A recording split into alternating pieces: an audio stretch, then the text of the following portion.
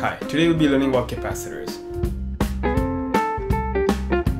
So you might have seen capacitors like this if you ever disassembled any of your electronics, or perhaps you have heard about something called supercapacitors in the news.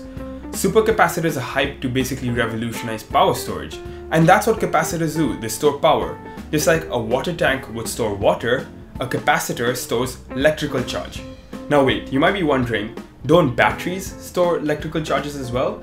And yes, capacitors are basically like micro batteries, but unlike batteries, they can be charged and discharged extremely quickly. Now one of the reasons they can charge and discharge really quickly is because they have a much smaller capacity than batteries. Next, let's dive a little bit deeper and actually understand how capacitors work.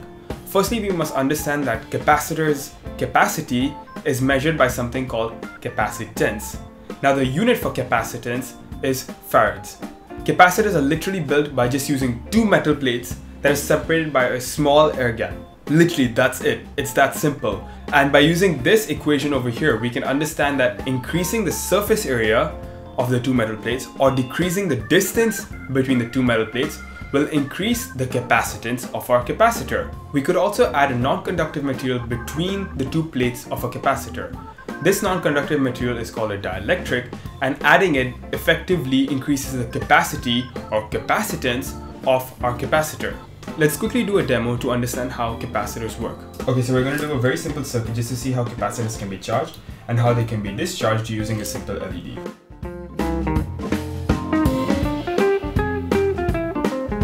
So that's it, that's our circuit. The circuit's very straightforward in the sense that you can either charge the capacitor, so if the switch is flipped down to this point, like so, then the capacitor will be charging and the LED won't be activated. But if you flip the switch to the other direction, then what will happen is that your LED will be running from the capacitor. So let's go ahead and actually test this out and see what it looks like.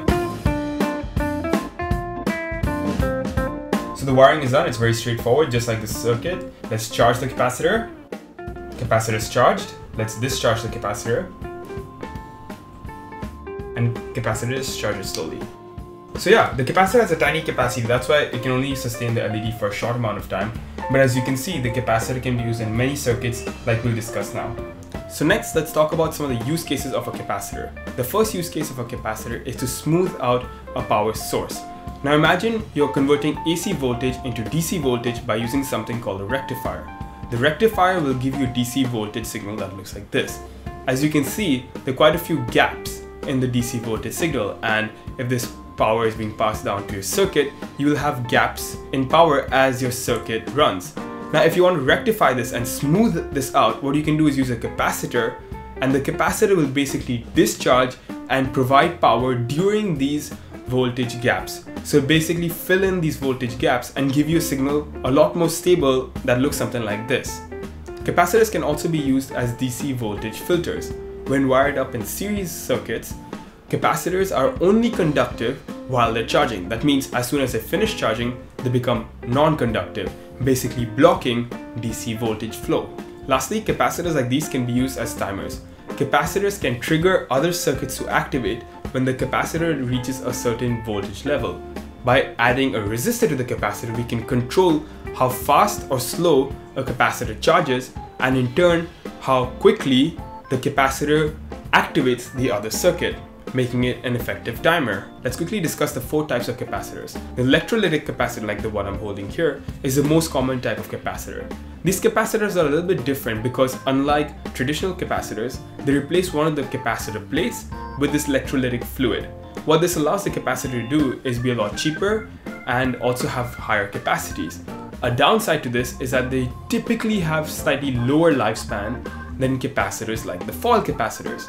Now foil capacitors are great because they have longer lifespans like I mentioned, and they use a traditional two-plate design. However, foil capacitors tend to be a lot more expensive. Next we come to the ceramic capacitor. The ceramic capacitor can actually handle much higher voltages and also tends to have a slightly longer lifespan.